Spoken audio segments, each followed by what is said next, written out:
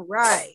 We are going live on YouTube, Oh, so I really? invite everyone to, Shut up. while you're wishing everyone Shana Tova, to keep the personal, private wishes to the chat as we begin. So should I go to Excited YouTube? to see all of No, you. I think we started. Oh, I thought they said they're going live. We should mute. Everybody's going to get muted as we start to stream. Okay, good. Okay. What's that white thing? It says this meeting is being live streamed by anyone with access to live stream can watch. Oh, no, got it. Okay.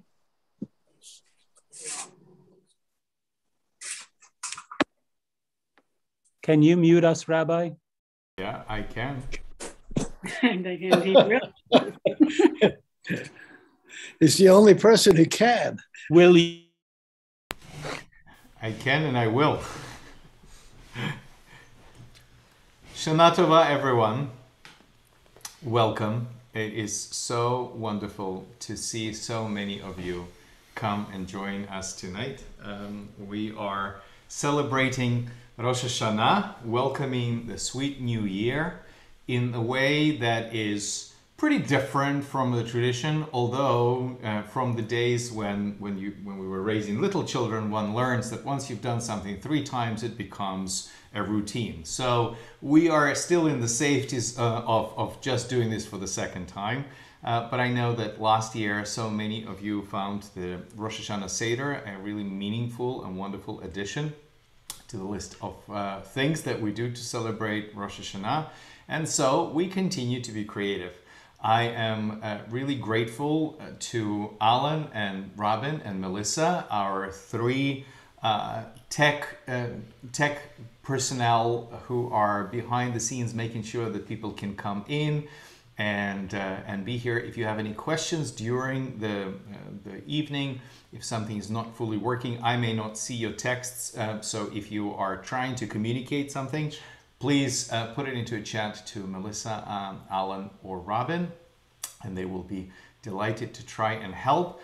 And welcome to all of you. I am so excited to have Laurel and Anna coming to us from their studio with beautiful greenery behind them.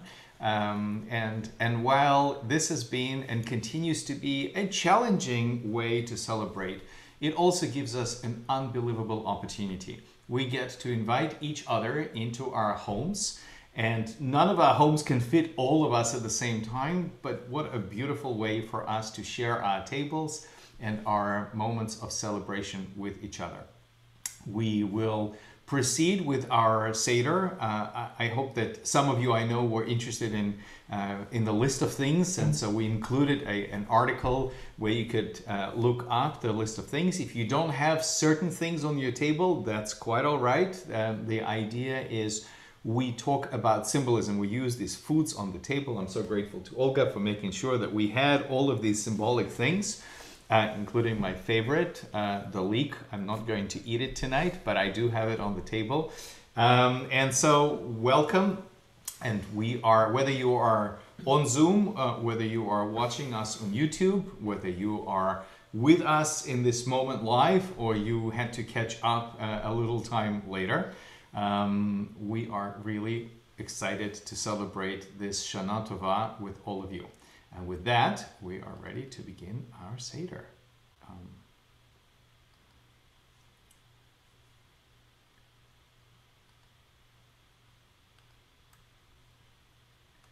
Can everyone see the shared?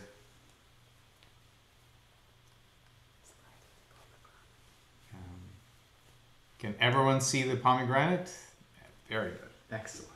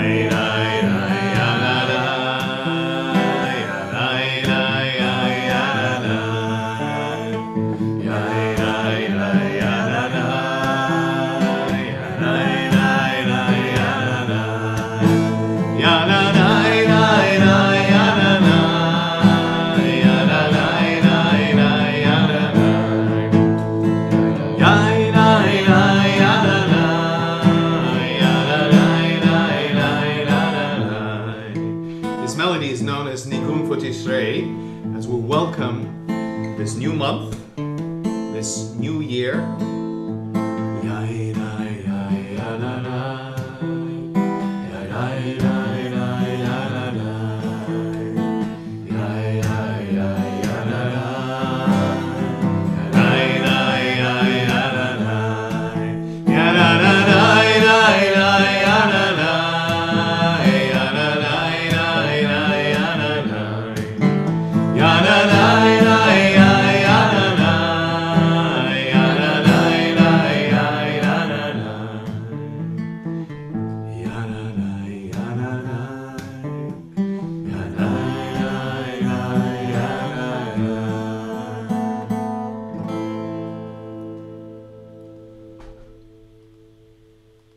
The idea of a Seder for Rosh Hashanah comes from the Sephardi side of the Jewish family.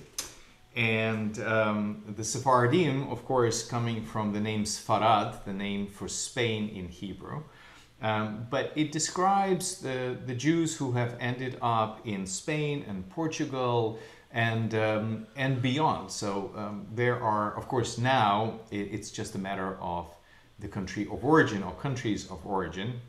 But Sephardi Jews have had this tradition of a Seder, welcoming Rosh Hashanah with a special meal with special symbolic foods, and that's what we are doing here tonight.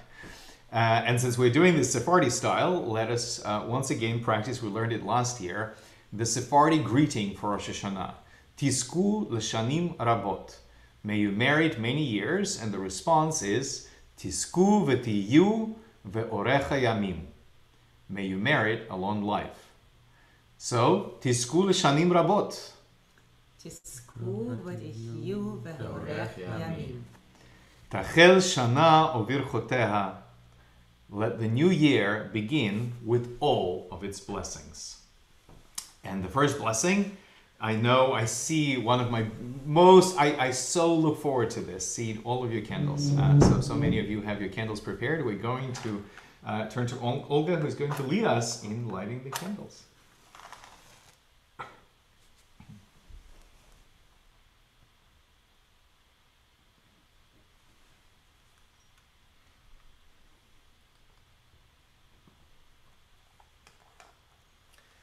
Baruch atah Adonai Eloheinu melech haolam asher kitshanu b'mitzvotav v'tzivanu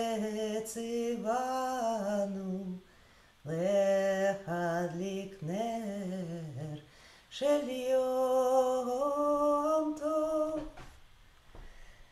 Baruch atah Adonai Eloheinu melech haolam she'eheyanu ve'hiyemanu ve'higianu lazman hazeh. Source of blessing, eternal our God, you fill the universe with majestic might, giving us life, uphold the life within us, and bringing us to this special time when we get to celebrate the arrival of the new year with a beautiful table, with a beautiful community. Even though we can't be in the room together, how amazingly beautiful and special it is to see all of you tonight and to light these festival candles together. And now we turn to Anna and Laurel. Baruch atah Adonai Eloheinu melech haolam borei peri hagafen. Amen. Baruch atah Adonai Eloheinu melech haolam asher bachar banu mikol am v'romamanu mikol hashon v'kidishtanu b'mitzvotav v'titen lanu Adonai Eloheinu b'ahava. Change the slide, please. Thank you. V'titen lanu Adonai Eloheinu b'ahava et yom hazikaron hazeh Yom Trua Mikra Kodesh Zecher Litziat Mitzrayim Ki Vanu Vacharta Ve'otanu Kidashta Mikol Hamim Udvarcha Emet V'Kayam Lad Baruch Atah Adonai Melech Kol Haaretz Mekadesh Yisrael V'Yom HaZikaron Baruch Atah Adonai Eloheinu Melech HaOlam Shehechianu V'Kiyamanu V'Higianu Lazman Hazeh. L'chaim.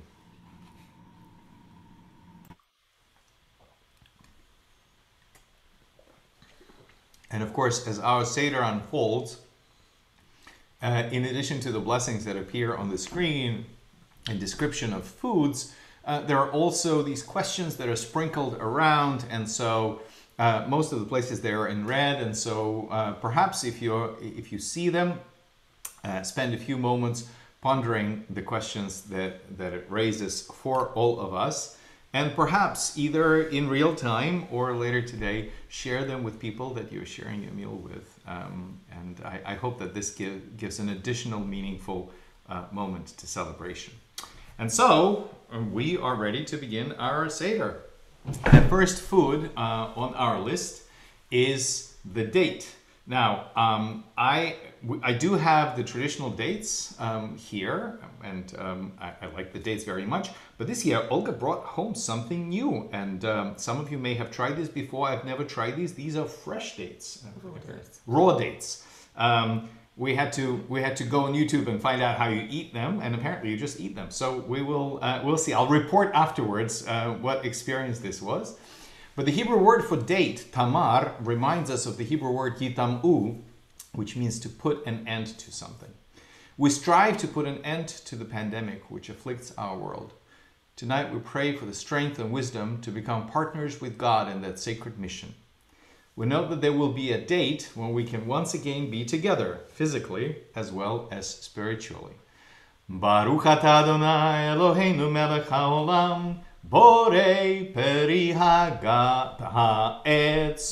Blessed are you, Adonai, our God, who brings forth the fruit of the tree. Yehi ratzon milfanecha, Adonai Eloheinu ve'Elohei avoteinu ve'imoteinu sheyitam'u soneinu ve'oyeveinu.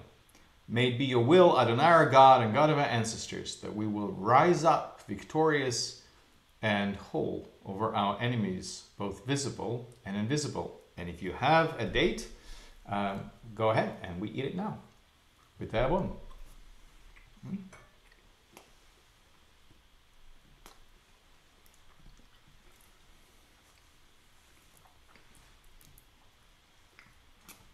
Well, no, it's a moment of silence while I'm enjoying the date. Now, the next thing on our table is head of a fish. And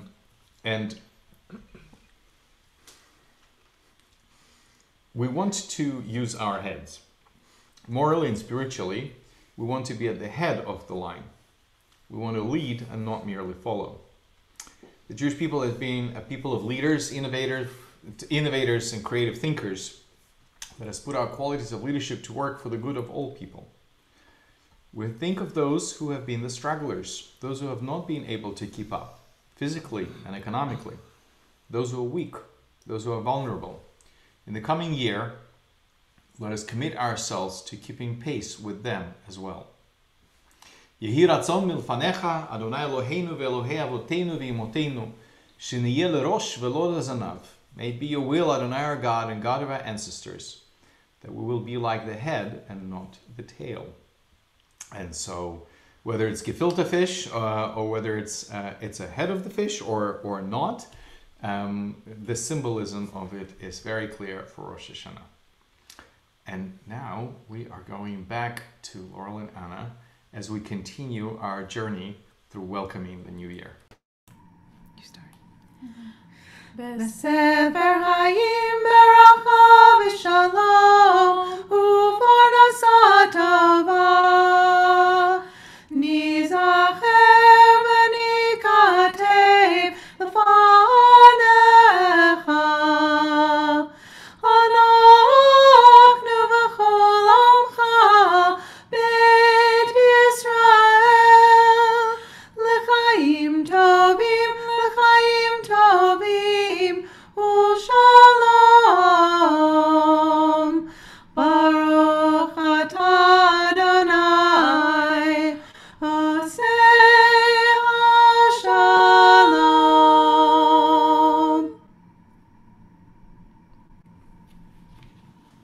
One of the most well-known symbols that shows up in Judaism on so many occasions, so many levels, is the pomegranate.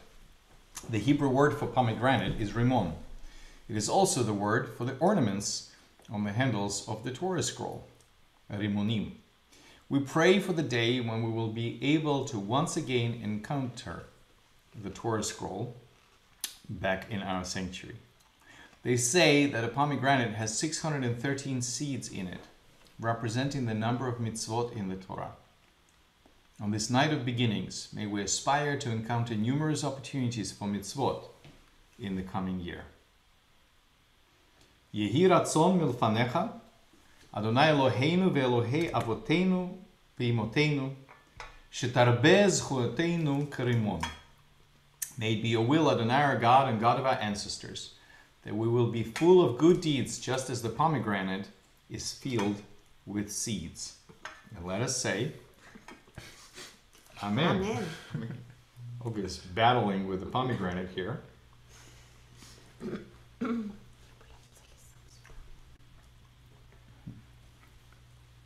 as I look around our room, as I look around our Zoom, I see so many of you who have engaged in planting all kinds of seeds of goodness in this past year. From those who were our honeybees just a couple of days ago, delivering honey wishes and greetings to all of you, to those who were helping to move in our 6th refugee family that we're helping, and so on and so forth. So many big and small deeds that people continue to engage, sowing those seeds of goodness for us and for our community and for the world around us. So kol hakavod to all of you. Now, the string beans, the word for string bean is rubia, which is similar to the Hebrew word yirbu, which means to increase or to be abundant. If only we could say that abundance has been the gift to all God's children. Yet we acknowledge those who have encountered their own professional fragility, those in economic distress, those who face personal uncertainty. May the goodness in their lives increase, and may they find abundant hope. Baruch atah Adonai, Eloheinu melech haolam, borei pri ha'adama. And the special blessing for the string beans, Yehi ratzon milfanecha, Adonai Eloheinu ve'Elohei avoteinu ve'imoteinu, sheyirbu zchuyoteinu. May it be your will, Adonai our God and God of our ancestors, that our merits will increase. So if you have the string beans on your table, go ahead, have some now.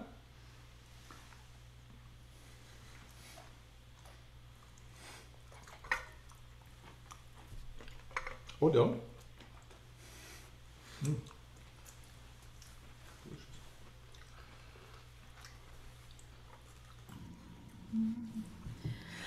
Avinu Malkeinu,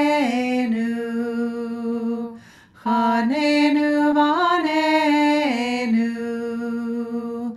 Avinu Malkeinu, Chanenu Vanenu, Ki ein banu masim. Aseh imanu, tzedakah v'chesed. Aseh imanu, tzedakah v'chesed, v'hoshienu. Avinu Malkeinu, Chanenu Vanenu. Avinu Malkeinu, Chanenu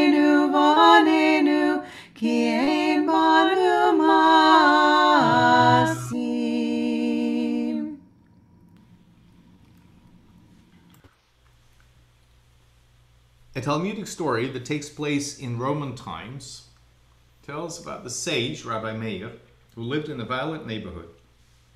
He was often the victim of harassment and physical violence. He prayed for his tormentors to die.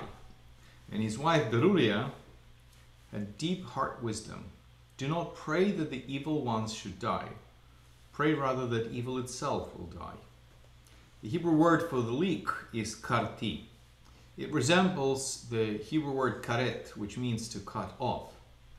Let us pray not that the people should be cut off from the world, but that evil deeds themselves be cut off. Yehi ratzon milfanecha, Adonai Eloheinu ve'Elohei avoteinu ve'imotenu, she'kartu son'enu. May it be your will, Adonai our God and God of our ancestors, that we can cut off hatred from the world.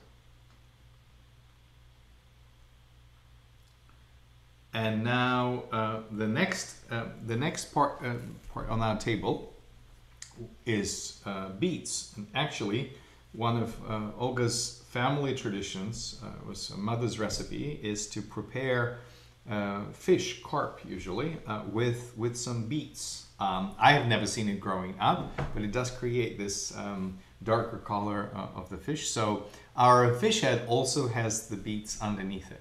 The Hebrew word for beet is selek. It reminds us of the word yistalku, which means to retreat. We think of Jonah, the last story that we will tell during these high holidays. He tried to escape from his life mission and from God. From what do we retreat? From our own highest sense of ourselves? From the pain of the world? From the opportunities to be fully present in our loved ones, for our loved ones? But perhaps too, there are other things from which we would want to retreat. We want to retreat from the anxiety that has been the common lot of all humanity. We want to retreat from our bitterness and our cynicism. For those of us who have been prisoners within the walls of our homes, let us retreat from that solitude and fully enter the world again. Yehi ratzon milfanecha, Adonai Eloheinu ve'Elohei avoteinu ve'imotenu, Shistalku oiveinu umastineinu. May it be your will, Adonai our God and God of our ancestors, that we leave behind all things that hold us back.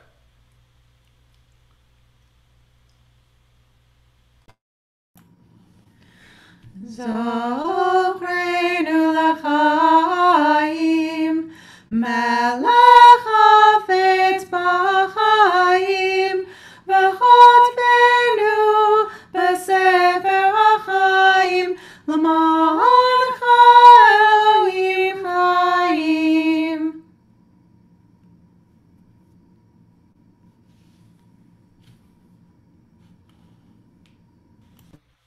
Now, I'm not sure whether this is actually a gourd, but it's supposed to be...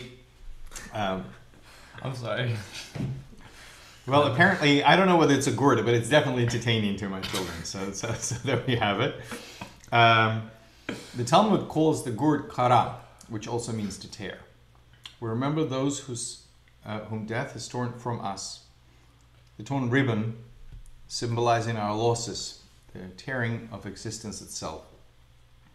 Yehi ratzon milfanecha, Adonai Eloheinu ve'Elohei avoteinu ve'imotenu, shetikra ro'a gazer dineinu, ve'kra'u lefanecha zechuyotenu. May it be your will, Adonai our God and God of our ancestors, that pain and suffering be torn up, and that our merits will be proclaimed before us as we walk through the world. And now we come to the part that is finally sweetness. On our table is the lovely honey that has arrived with our honeybee just the other day. And I hope that you have some of that honey too. We long for that sweetness of life, to hold each other again in our arms as well as in our souls. In a world filled with vitriol, polarization, and anger, let us be the ones who bring a renewed sense of sweetness to the world. Yehi ratzon milfanecha, Adonai Eloheinu ve'Elohei avoteinu ve'imotenu, shetechadesh aleinu shana tova u'metuka. May it be your will, Adonai our God and God of our ancestors, that you renew for us a year that is good and sweet. And, so if you have an apple and a honey, Baruch atah Adonai Eloheinu melech haolam borei pri ha'etz.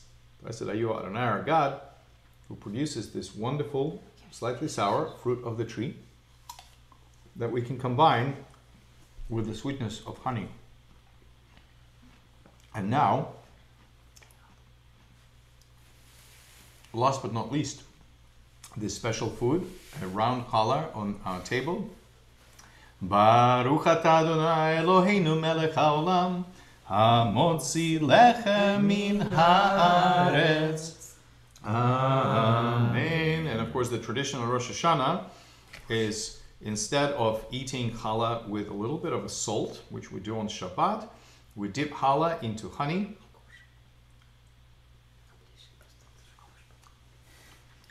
And so if you have some challah, some honey, please go ahead and enjoy that sweet taste. Now, I want to take a few seconds and share with you a little inspiration for tonight.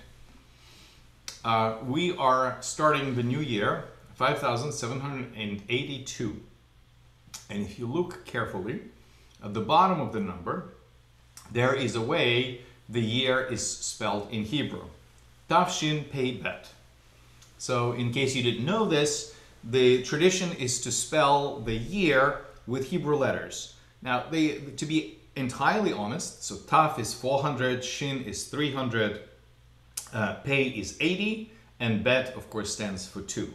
Every Hebrew letter has a certain numerical equivalency, and so there's a way to create this. Now, of course, you will notice that 5,000 is missing from that number, but since the 1,000 changes only once in a very long time, the common custom is just to write those the 4 letters as we go through the year.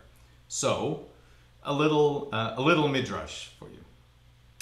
The Tafshin Pei Bet, 5,782.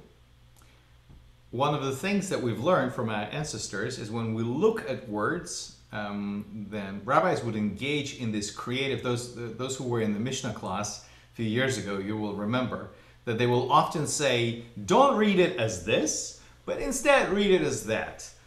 Being playful with the letters. And so perhaps you'll forgive me for a little homily here.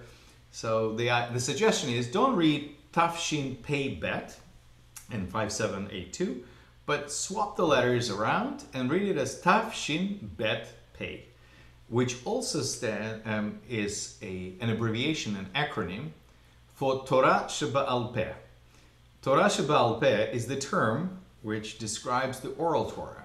As you remember, if you remember the Midrash, Moses goes up onto Mount Sinai, and for 40 days he's writing down the Torah that God has given him, but then for 40 nights he is imbibing the oral Torah, all of the traditions, all of the customs which make the Jewish experience what it is. Whether you are a strong believer in Torah Sheba'al Peh coming Misinai, that every single custom, law and minhag, every interpretation, the Mishnah, the Talmud, whether all of it word for word came from God on Mount Sinai, or whether you accept this as a mythology of our people, that whichever way it is, the important thing here is Torah Sheba'al Peh means oral law, but we can also read it as Torah, which is on our lips. May 5,782 be the year when the Torah will commonly be found on our lips, when we will engage in learning of our tradition and with following the mitzvot in our lives and sharing it with those around us. So Shana Tova to all of you, happy and sweet 5,782. And now a few blessings. Please join me, and I know you guys are at home, so we remain muted, but let's join together. Our God and God of all generations before us, may it be your will in the coming year to grant us a year of abundance and atonement, a year of blessings bestowed and received, a year of community and compassion, a year of delight and exaltation, a year of enlightenment, a year of friendship and forgiveness, a year of going up in gladness to the land of Israel, a year of health and healing and humor, a year of inner strength and well-being, a year of joy and Jewish celebration, a year of knowledge and learning for its own sake, a year of love between parents and children, friends and spouses, brothers and sisters, a year of mitzvot and moments of sweetness, a year of nature protected and enjoyed, a year of optimism and hope, a year of peace pursued with perseverance, a year of quiet and tranquility, a year of rain in its seasons, a year of song and spiritual growth, a year of Torah study and tikkun olam, a year of understanding and unity, a year of vows fulfilled and violence overcome, a year of wisdom acquired and shared, a year of coexistence among the families of the earth, a year of young and old reaching out to one another, a year of Zion aglow with light for us and all the world. Our God and God of the generations before us, grant us a year of gratitude to you for the most profound of blessings, your gift of life. Yehi ratzon milfanecha, Adonai Eloheinu ve'Elohei avotenu ve'imotenu, shetechadesh aleinu shana tova u'metuka. Our God and God of our ancestors, eternal God of all generations, may your presence in our lives this new year renew our spirits and renew our strength. May it be a good year. May it be a sweet year. Leshana tova tikatevu, Leshana tova techatemu, Leshana tova, Leshana tova. Our Seder concludes as together we proclaim the beginning of the Jewish New Year. Our God and God of our ancestors, may we know your blessings in the year 5782. Eternal One, bless us and the whole house of Israel with renewed life, happiness and peace, comfort and courage, resilience and strength, and let us say, Amen.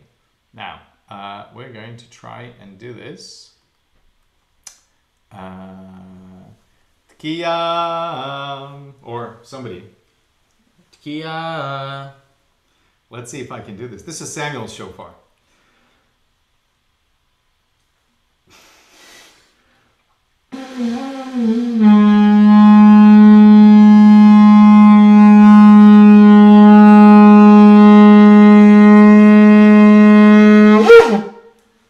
Shana Tova. Shana Tova. Okay, so we are going to switch now into the gallery view. Shana Tova to all of you. We will say goodbye in a moment. I'm going to end our transmission onto YouTube, and I invite you to stay behind. We'll invite people into breakout rooms so that you can wish each other Shana Tova. Some of you may want to actually, especially if you're home alone, you may want to share the meal with others in your little breakout room. And to all of you, we look forward, Laurel, Anna and I look forward very much to seeing your faces tomorrow morning. Our service will begin at 10 o'clock, and tomorrow afternoon we are going to come together for a tashlich outside at 4 o'clock at the Wrights Pond in Orange. And maybe you have experienced the second day of Rosh Hashanah, maybe you haven't done so before. But since it tends to be a smaller gathering, we're going to try. Weather hopefully will cooperate. We're watching it closely. We'll look forward to trying to come together outside for our second day of Rosh Hashanah service. But for tonight,